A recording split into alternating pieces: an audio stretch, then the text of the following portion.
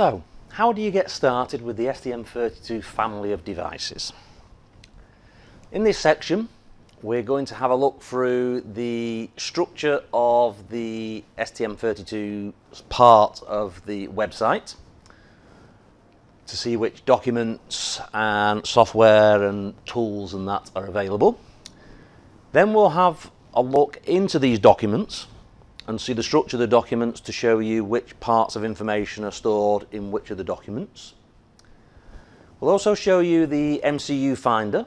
So the MCU Finder is a utility that is either on the PC, Android apps or iOS applications to help you select which STM32 is best suited for your requirements. And then we'll have a look at the hardware that actually sits around the STM32 so that you can get the device up and running. So we'll have a look at the information source first. So there are different places where you can find information on the STM32. So there is the STM32 webpage, which is www.st.com/MCU. That will take you to the microcontroller web page, where you then select which particular family of STM32s you want to have a look at, and then slowly move down until you actually get to a specific device. We have the ST communities. The ST communities is like the forums, and this is where engineers post questions. Other engineers out there provide tips and hints about how to do various tasks, and these forums are monitored by our team in Tunisia, and the team in Tunisia are also the team that write the full application notes and do all the validation testing of our STM32 devices. So we have quite a detailed knowledge team supporting these particular forums and answering questions based on what's submitted by people out there who are designing with STM32. Then we have the STMicroelectronics Finder application. So as I said, it's the PC or tablet phone version, and this is where you can use the different slider bars on the left hand side to select memory sizes, I/O counts, tick boxes for various peripherals, and the list in the bottom part of the main screen will slowly get smaller and smaller, and eventually you'll probably get a few devices, and you can see then, based on an approximate 10K volume pricing, which would be the most cost effective for your application. Also, once you select a device, the blue toolbar that you can see just above the big list will then get populated, and you can quickly click on links to the datasheet, the reference manual, application notes, etc., directly from the MCU Finder itself. So we now have a look more closely at the STM MCU website. Once you've decided on a family, like the STM32 F0 series family, you will then get a list of all the features that are common to all the subfamilies in the F0 series, and then which features are in each of those specific subfamilies. So once you've decided, looking at my slides there, that you wanted the USB features, so you've selected the USB line of families, then you move to the next screen where you can see the different pinouts and memory size combinations that are available for that particular subfamily. So on our USB line, so the F0X2, you can see that we've got 28 pins QFN or 20 pin TSSOP, all the way up to 100 pins BGA or QFP. And memory size goes from 16K up to 128K on this particular family. So once you know how many pins you're going to need, you select which particular sales type you've got there, and then it will actually take you to a specific product page. So this is the product page for the F072RB. So this is the component that is on the Nucleo board we will be using for the hands-on. And right at the top of that page, you can instantly see there is a link straight to the datasheet. So you can instantly, from the top of this page, view the datasheet. If you scroll down, you can then see all the particular key features, which are also on the front page of the datasheet. And eventually you'll get the block diagram. So this looks very similar to the diagram I showed you in the introduction. And it shows you all the different component blocks for analog, connectivity, system functions, and the memory functions and things like that. So that's part of the web page, so you can instantly see quickly in a block diagram what features are in this family of devices. Remember, this is the RBTX package, so as you go to some of the smaller packages, not all of these features are going to be available in the smaller packages due to pin count limitations.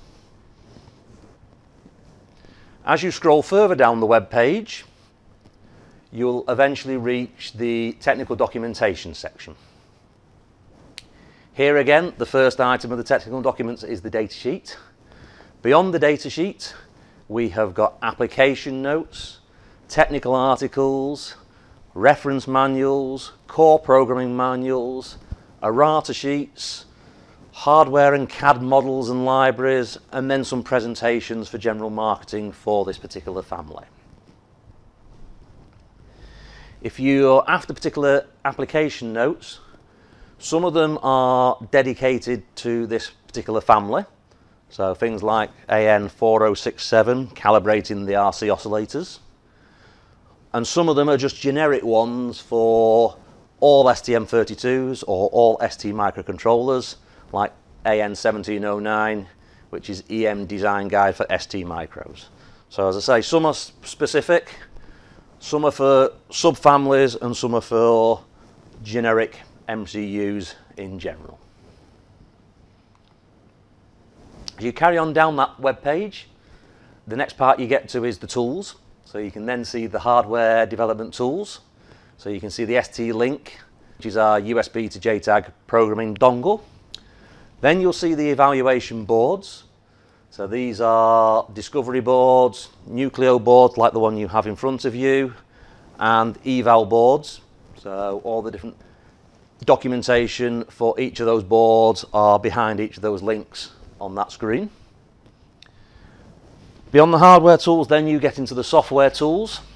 So this is where you find STM32 CubeMX. This is where you'll find the virtual COM port driver, the Eclipse plugin for the CubeMX, and so on, so on. There's lots of different software tools available out there for each of the microcontrollers. And then finally, right down at the bottom, you've got the information about pack quantities, the size of the packages, the unit price again, same price that's in the STMCU Finder. And then we've also got the materials declaration for the quality side of things. So if you're doing your packaging up your project, you need to know what type of eco information is available for ROS compliances. So we have the documentations of that information right at the very bottom of each product web page.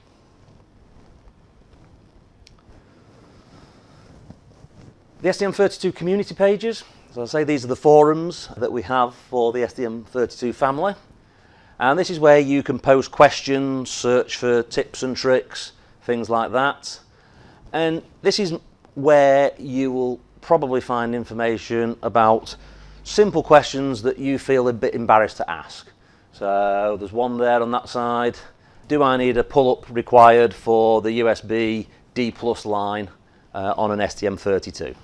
So there's very small questions, tips and tricks that other engineers have asked, we've answered, or other engineers have answered, and we've validated those answers. And it's a quick way of finding some information. The information actually, most of the time, is in the documentation, but there's a lot of documentation to read for some of these families, especially the bigger devices like F7-based devices. So the ST community can be a quick way of finding the information out very, very quickly. So please have a look at the ST community pages for the STM32 family. The MCU Finder, as I say, is the tool that we use for narrowing down our selection. You can see there from that screen capture, we've got over 1,000 different sales types available. I think it's now nearer to probably about 1,200 sales types today. And you can select which peripherals that you require from the tick boxes or the quantities of down in the bottom left hand corner. You can use the slider bars to narrow down memory sizes or pinout sizes, and you can actually specify specific families further up on that left hand side of the screen. There are two options for the MCU Finder.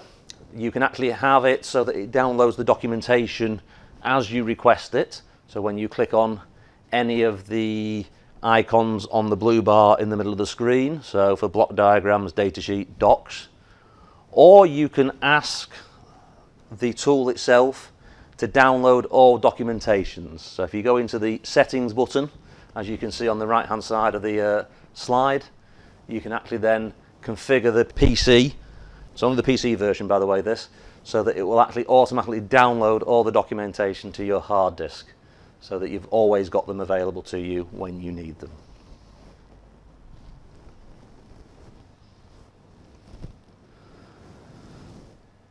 Now we're going to have a look at all this documentation I keep talking about. So we've been mentioning it, where to find it on the web page, that you can download it from the MCU Finder. So we're now actually going to show you what the different types of documentation are and what's inside each of these particular documents.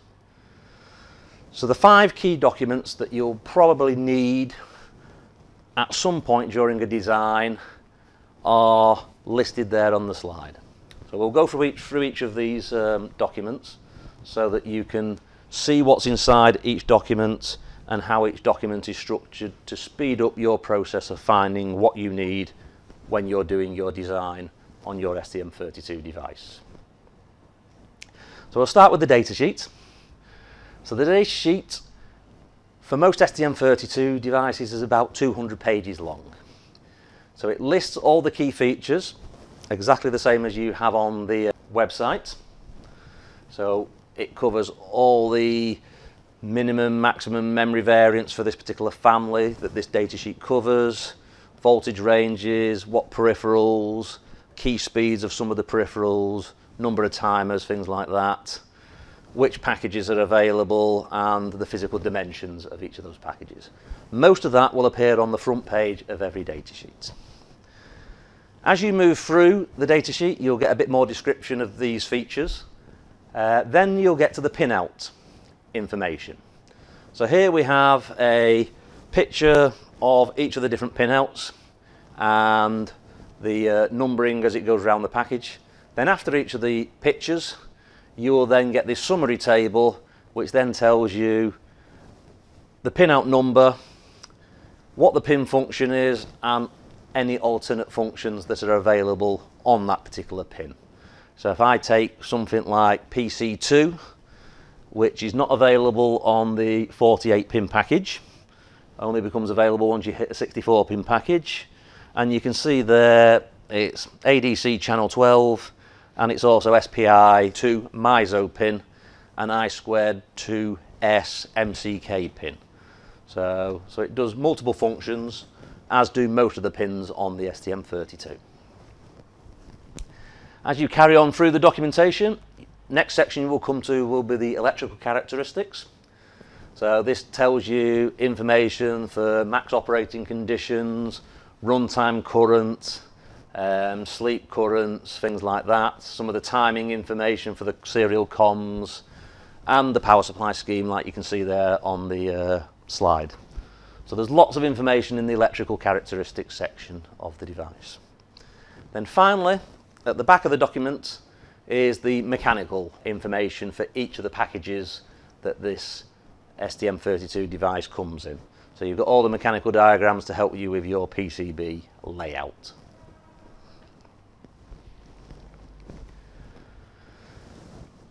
Probably the most important document you're going to use is the reference manual. So the reference manual is about 1,000 to 2,000 pages long, depending on which device it's covers, or which family of devices it covers. And one of the key areas that we'll be using for the first hands-on is the memory mapping. So when you create your first project, if you're not using any libraries or structured information, you will need to know where in the memory array each register is located so that you can write information to each of those registers. So all that information is actually stored in the memory map, which is in chapter 2 of the reference manual. And we break things down into boundaries addresses. So you can see there that GPIO port A is sat between boundary of 48 million hex to 48 million FreeFF hex. So it actually has 1 kilobyte of register space assigned just to GPIO port A. And when we refer to the registers, when you get further into the peripheral parts of the descriptions, we define this boundary address plus the offsets. So this boundary address, or the first element of the boundary address, is going to be an important number when you're actually coming to doing some coding with an STM32, if you're not using any of the library structures where everything's predefined for you.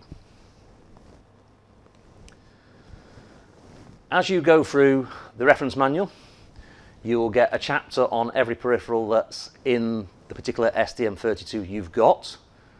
And the first section is usually the block diagram of that peripheral. So you can see exactly what physical pins there are for this peripheral and what the internal logic of that peripheral looks like, so that you can understand, is this going to do what I need it to do?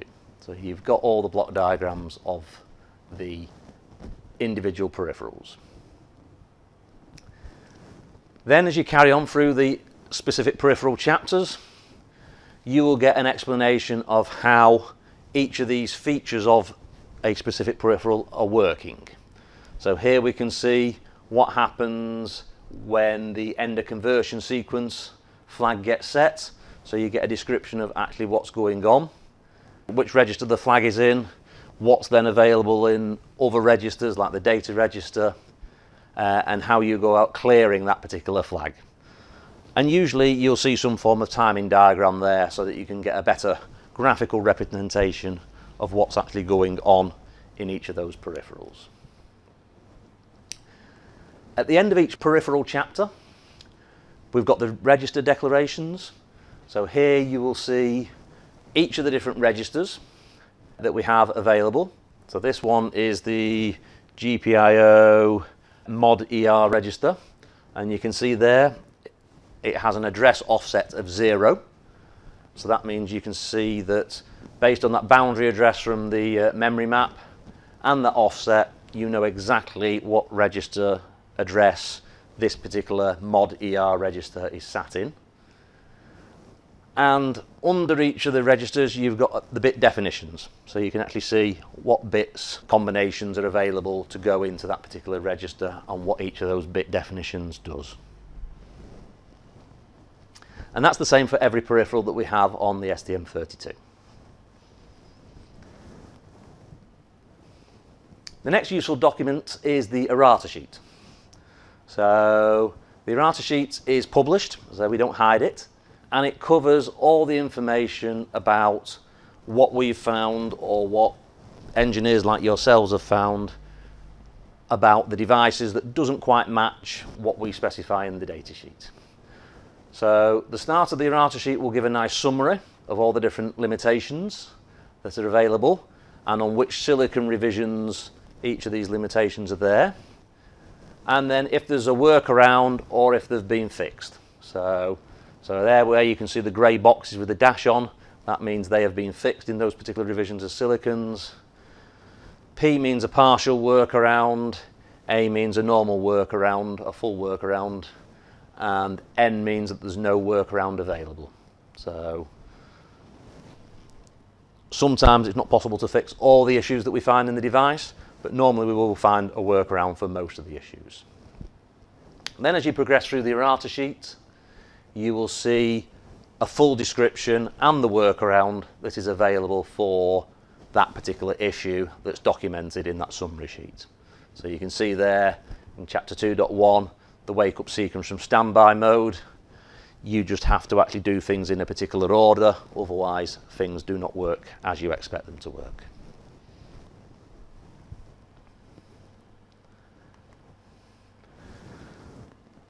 Another document that you might use, you don't always use this document, is the core programming manual. So the core programming manual goes more into the ARM elements of the STM32. So the actual Cortex core structure itself, the debug module, the NVIC, things like that. So some of the registers for debug modules and the NVIC, all their bit definitions are included in this document and not in the reference manual. So sometimes you will have to look probably for the NVIC information. You might have to come to this document. But these are normally updated by ARM. There usually is a version on the ARM website as well for each of these Cortex cores. This is the specific ones that we've imported into the ST domain for you to make your life easier to find these documents. After the core structure and the registers, then we go through the assembly instructions. So we'll play around with some assembly instructions in the first hands-on to prove that you can use assembly on a 32-bit architecture. If you choose to, if you have a routine that has to be that timing critical, then we can run assembly instructions. And there's a detail of every different assembly instruction available for the Cortex M0 core. And then further down the document, you will find all the fault handling. So all the interrupt structures, ST define the peripheral ones, but ARM define the core level ones. So there's certain interrupt routines that are part of the Cortex core.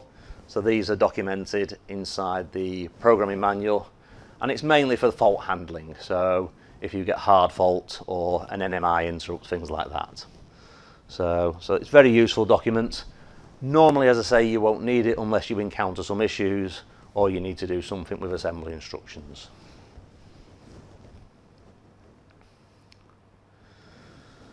Then finally, the last section of documents you'll probably use a lot is the application notes.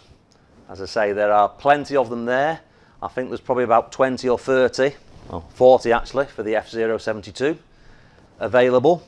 As I say, not all of them are specific for the F072, some will be the generic ones, but it's a great way to find out how to do certain tasks, configure certain peripherals like timers. But one of the key documents that you will need and probably find very, very useful is AN4080, which is getting started with the hardware. So this is a hardware getting started guide, which is a very useful document to get you up and running fairly quickly with your chosen STM32. There should be one of these documents for every STM32 family, obviously different AN numbers, but this will be the perfect document to get you up and running with any STM32 that we have in the portfolio.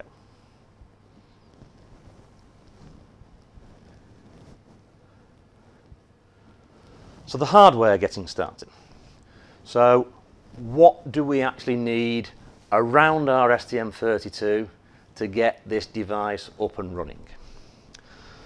So you've got the pinout diagram there, so that's a screenshot from our CubeMX tool. So what componentry do we need as a minimum to get this device up and running? So we can see power pins. So what would we need on the power pins? So decoupling capacitors are going to be needed. So we have 1, 2, 3, 4, 5 power pairs there shown on the diagram. Is it the same decoupling for each power pair or different? So what we'd have would be usually one capacitor per power pair, and then usually one larger reservoir capacitor for the whole board. So normally you would need 1, 2, 3, 4, 5, probably 100 nanofarads, and 147 microfarad as an example to cover all the power pins that are there. So then we've got a VBAT pin as well. So what do we need to do with the VBAT pin? The VBAT pin we would treat as a normal power pin.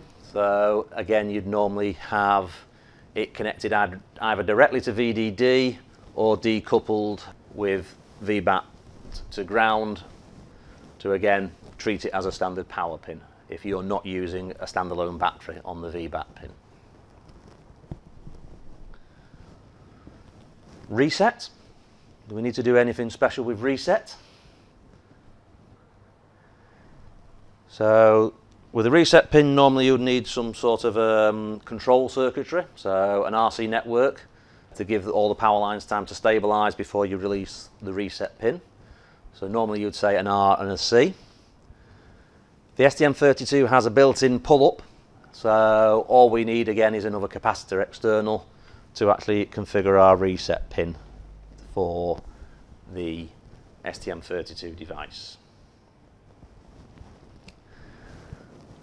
Finally, the other pin that's highlighted in yellow there is the boot, or boo as it says there on the screen capture. So that's our boot 0 pin. Does anyone know what boot 0 pin does? Okay, the boot 0 pin is selecting our hardware configuration, so where we are going to start executing code from. So in conjunction with the option bytes, we will either start from main flash, system memory, where we have inbuilt bootloaders, or we can actually start from SRAM. So you've got that configuration option available to you depending on what you need. So this is what we say is a minimum requirement for our STM32 to get started. So as I said, you've got 100 nanofarads per power pair and one 4.7 microfarad, it says there, so one 4.7 microfarad in the top left corner of the screen. If you notice though, there is a second 4.7 on the right hand side of the screen. This is because we have a separate VDD I/O ring for a group of pins, as you can see highlighted in the purple colour, and it means you can run different peripherals with different voltages on that side. So that side has its own like reservoir cap as well as the 100 nanofarad general cap on that particular set of power pins. The analog power pins will again depend on what you're doing with the application. So again, we've got a reservoir cap and the standard 100 nanofarad cap there. Again, depending on what smoothing you want and stabilization, that combination on the analog pins will potentially vary depending on what you're doing in your application. But typically, all you need to get this device up and running is a handful of capacitors. That's all you need to get up and running. Remember the clock sources, we've got a high speed internal and a low speed internal clock, so you don't actually need any clock sources for the STM32. All this is documented in AN4080, which is the hardware getting started guide. So you can see more information about the hardware that's required to get the device up and running. Once you've got the device up and running, you need to program the device and then debug your software. So on the Cortex M0 cores, we don't have full JTAG, we have what's called serial wire debug, and this is a 2-pin interface. So we usually still use power and ground as well, so it's normally a 4-wire interface that you'll have connected from our ST-Link programmers, which you can see pictured at the bottom of the screen, to the target board. You also have the bootloaders which are built into the system memory, which is the UART, SPI, I2C and DFU or USB bootloaders. So they're available to you, or you can have your own proprietary bootloader installed as well. Your proprietary bootloader has to sit in the main flash though, so you have to do a bit more configuration of your code when you're using a proprietary bootloader. In the option bytes, there are ways so that you control what peripherals do in low power modes. So you can actually say you want to freeze the timers, the watchdogs when you enter low power modes, or you can trigger them so that they generate a reset if you hit a debug breakpoint of some sort. In serial wide debug, you get 4 hardware breakpoints and 2 data breakpoints. So you don't get the full complement. As I say, it's not JTAG. You just get a subset of the debug features that are part of the normal JTAG. As I said, at the bottom of the screen, you can see pictures of our USB to JTAG dongles. So these are the ST links. The one in the middle is the isolated version. Left and right is ST-Link version 2. Integrated into all the boards of the newer devices. So the top half of your Nucleo board contains the ST-Link debugger. It's integrated into your discovery boards, usually at the top where the USB power cable comes in. And on all the newer eval boards, again, ST-Link is embedded inside all the new eval boards. So to get up and running with any of our target boards, you don't need a separate debugging tool. It's always integrated inside the tool. So, you've now seen where to find information on our web page and the structure of our web page. You've seen all the different documents that we have and how the documents are structured to show which information is inside which document. And you've seen a quick view of our MCU finder to help you select best fit STM32 for your application.